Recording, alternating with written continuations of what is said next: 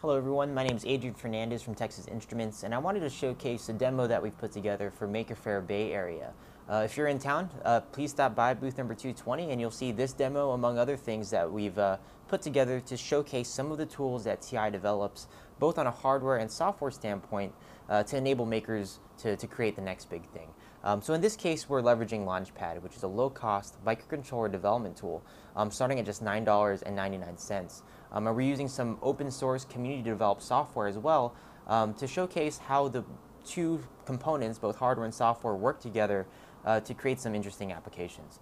In this case, we are creating a Twitter-controlled RGB LED light strip to kind of showcase some home automation or IoT type applications. So let's go ahead and take a closer look.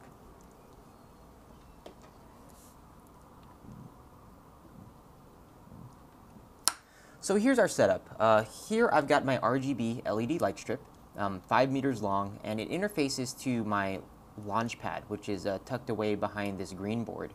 This green board is a booster pack that features 3 FETs from TI, and these FETs drive current to each of the red, green, and blue channels of my LED light strip. And the amount of current that's passed to each LED channel is modulated by a PWM pin that's on our LaunchPad here. So our LaunchPad is actually running some firmware, and the firmware was developed in a tool called Energia. And Energia is here on my computer. It's a community-developed, open-source development environment, and the specific example sketch that I'm running is called firmata. And what that example sketch does is it basically is again flashed into the microcontroller and waits for commands from the computer. And based on those commands coming over serial from the computer, the LaunchPad will react appropriately. We might toggle some I/O pins or return our raw analog input values that are being read by each of the analog input channels. Or in this case, we're sending a serial command from the computer to the LaunchPad to modulate the 3 PWM pins that are hooked up to the red, green, and blue channel of our RGB LED light strip. So that's Energia. In addition to this tool, we have another tool called Node-RED, which is developed by IBM. And Node-RED is a visual programming tool, and the concept is that we can wire together different nodes to create IoT or internet-enabled applications. In this case, we're leveraging one of the nodes that's already inside of the Node-RED palette called Twitter. So I can click and drag that block, and we can pass it a few parameters. In this case, we want to listen for any public tweets that are being pointed at a specific Twitter handle. In this case, at Adrian, which is my Twitter handle, as well as any tweets that also include the hashtag LaunchPad and hashtag TweetLight. So as long as these 3 parameters are true, this node will then pass the entire Twitter string to a function block that I've created, or this specific node called Parse Tweet. And inside of this node, I'm basically going to parse that Twitter string and extract the red, green, and blue color values that I have inside of that tweet. So let's go ahead and give it a try. I'm just going to go ahead and open up Twitter here on my phone.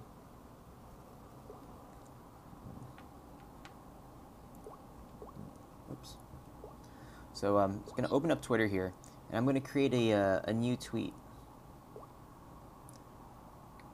So again, I'm going to tweet at a specific Twitter handle, at Adrian. I'm going to have the 2 hashtags that I'm looking for, hashtag LaunchPad, hashtag TweetLight, and I'm going to go ahead and pass in a specific RGB color code. And for each red, green, and blue channel, it expects a value between 0 and 255. 0 meaning completely off, 255 meaning completely on. Anywhere in the middle will enable it to change its duty cycle appropriately. So let's say we want to turn on the blue light. I'm going to go ahead and 0 out the red channel, 0 out the green channel, and send in 255 to max out the blue channel. So then I'll go ahead and hit tweet. And there you go. You can see that almost immediately the lights turn on. You can also see here in Node-RED there's a window called debug. And we're basically just printing out the values that I've parsed out of my tweet. So I've got the 0 for the red, 0 for the green, 255 for the blue. And as I hover over each of these elements in my debug window, Node-RED actually draws a sort of dotted line around the node that generated that particular debug message. So what I've got here is a debug node, which is more or less sniffing what's coming out of these output pins of this Parse Tweet node. So I'm able to see the 00255 that we type into the tweet. So let's do some color mixing. Let's go ahead and go back to Twitter. Again, I need to make sure that I'm passing in the appropriate parameters. I'm tweeting at a specific Twitter handle. I've got the 2 hashtags that I'm looking for. And let's go ahead and mix the blue and the green channel to kind of make a sort of aquamarine type of color. So let's try 245 for the green, and let's try 200 for the blue. So I'll go ahead and tweet that. And then there you go. You can see the colors are changed yet again. Whoops. So not too bad. Pretty simple stuff. Again, the values are appearing in the debug window of Node-RED.